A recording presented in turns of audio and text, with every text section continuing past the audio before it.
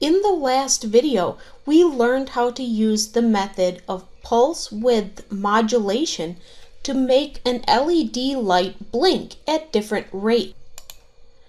In this video, we're going to see how to use that same method of pulse width modulation to set the angles of our servos. To begin, let's take a look at the data sheet that comes along with the servos that we're using in our robot. Point your browser to the Parallax website as shown here and find the page for the Parallax Standard Servo. If you want, you can just type in the URL shown at the top of my screen here. Once you find this web page, scroll down until you see Downloads and Documentation. Expand this menu and then find the PDF file called Standard Servo Product Documentation and click to download it. You will be taken to another page where you can download the PDF.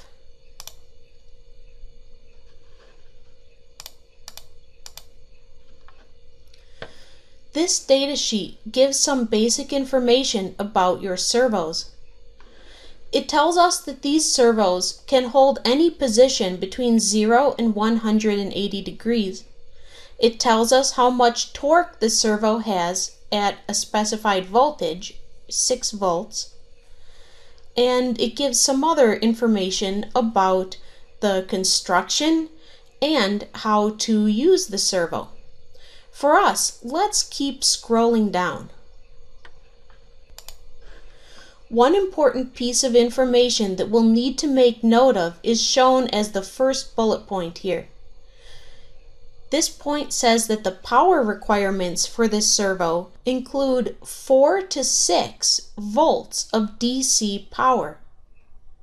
This is important for us to note because the P-sock that we are using to control this servo can be set to either produce 3.3 volts or 5 volts.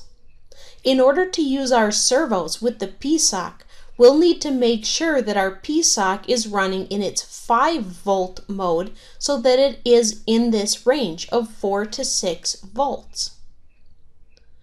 It also notes us that the communication protocol for setting the positions of the servo is pulse width modulation. Now that we know how to do that, we can use pulse width modulation to set the angles of our servos. If we keep scrolling down, we will get to a section that describes for us the communication protocol for setting the position of the servo. Do you recognize this plot? This looks very similar to the line output that we saw when setting up our pulse width modulation. This plot is showing us that the servo will go to its center position, or 90 degrees, when the compare value, that is the on time of the pulse, is equal to 1.5 milliseconds. It's also showing us that the amount of time from one pulse going off until the next pulse goes on has to be approximately 20 milliseconds. Now, it's important for us to note that this amount of time is only approximate. Because of that, we can approximately meet this requirement by making the period value in our pulse string be equal to 20 milliseconds. Remember that the period value determines the amount of time between one pulse going on and the time of the next pulse going on. If we set our period time to be 20 milliseconds, we will meet this approximate requirement.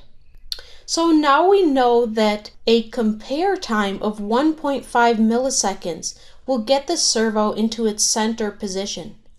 But what about the other positions? How can we get the servo to be at a 0 degree or 180 degree position? To find that out, we'll scroll up a little bit. Under the section of Key Specifications, it tells us that the range of pulse times that we can use is between 0.75 and 2.25. You might notice that the value of 1.5 is right in the center of this range. This tells us that when we set a pulse time or compare time of 0.75, the servo will move to its 0-degree position. When the pulse time is set to 2.25 milliseconds, the servo will move to its 180-degree position.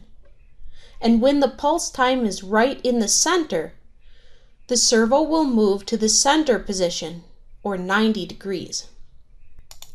So, in summary, we need to create a PWM that has a period value of 20 milliseconds and has a compare value that can range between 0.75 and 2.25 milliseconds.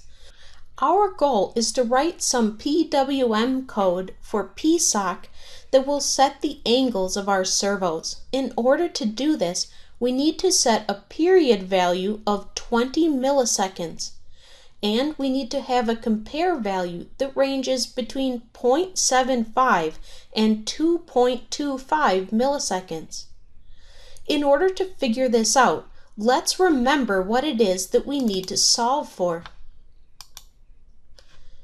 In our PWM settings, we have to set 3 values: the prescaler, the period, and the compare value.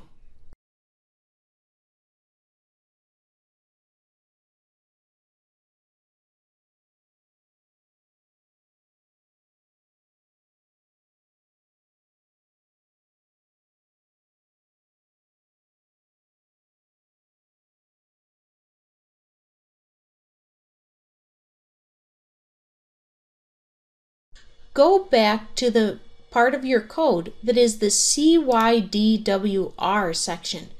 Last time we wrote this code, we set the pin to be the LED pin. Now, we don't want the LED to flash as a result of our PWM. Instead, we want the servo to move. So I need to select a pin that is available as an output pin to which I can plug in my servo. Click on the drop-down list. We want to select one of these pins that says it can be used as a TC-PWM. For now, I'm just going to select pin 30. It doesn't matter which of these you choose right now.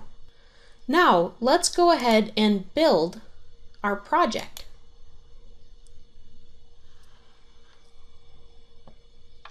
The building might take a while, especially since we changed the pin. Anytime you assign pins in your code, it will take a little while to build.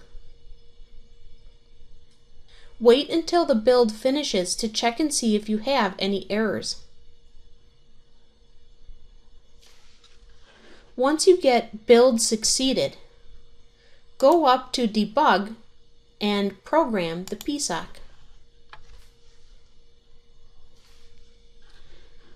Once your device is successfully programmed, it's time to plug in the servo. Let's take a look at how to do that. First, we need to attach the servo to the baseboard. This is important because we're going to be testing the angles that we set, and we need to make sure that the servo body does not move around while we're checking to see what the angle is of the servo. So start by passing these screws, the 632 screws, up through the bottom of your baseboard and attach a standoff to each one. You can do this, you can save some time by just using 2 of these if you'd like. Just attach one in each corner.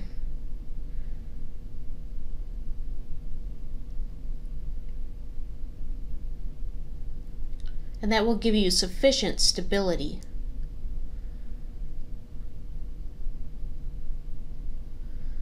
Then go ahead and screw the servo down to the offsets, once again using the 632 screws and your small screwdriver. do this in both corners. Before we actually plug in the servo, let's make a minor mechanical change to the servo to help us see the angles that the servo is turning to. Take one of your linear brackets and find two of the 256 screws and use them to attach the linear bracket to the servo horn.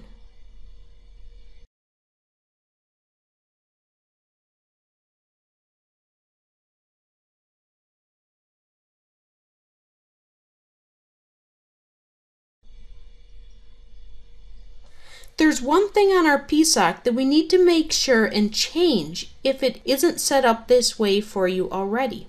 Right up here at the top of your PSOC, there's a little set of 3 pins with 2 of them connected with this little black connector. If you attach the connector between the first 2 pins like this, then your PSOC will run on 5 volts. Since our servos need to have 5 volts in order to run, we need to make sure that the connector connects the first 2 pins like this.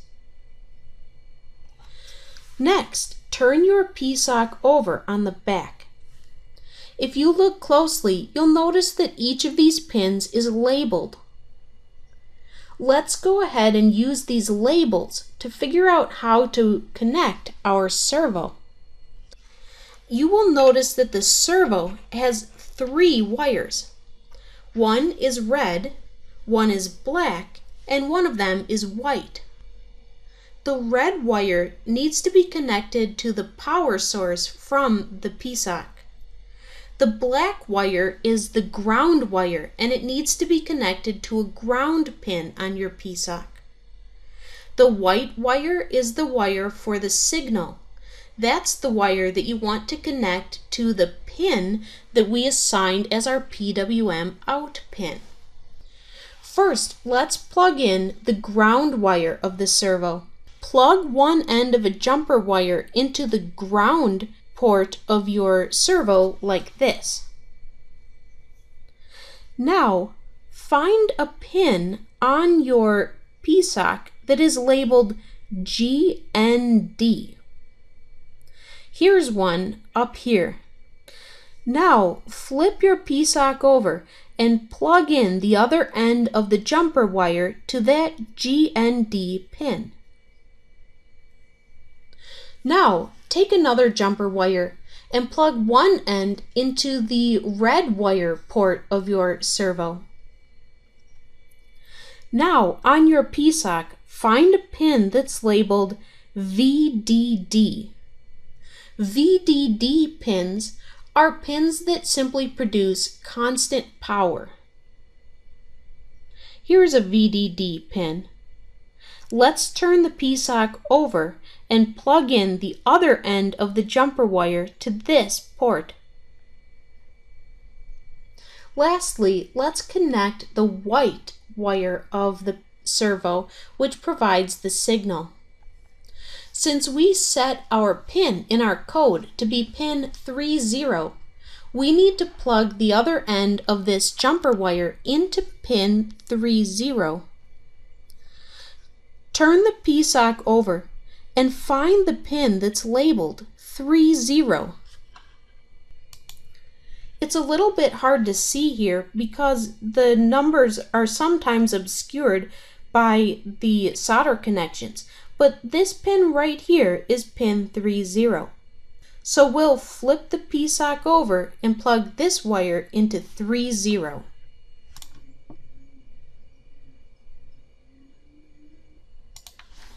If you have it connected correctly, you should see your servo rotating from 0 degrees to 90 degrees to 180, back to 90, and then start the process over again at 0 degrees. You might notice that the angles are not very exact. It doesn't actually rotate exactly 180 degrees through this process. In the next video, we're going to see how we can tune our numbers to get more accuracy out of our servo.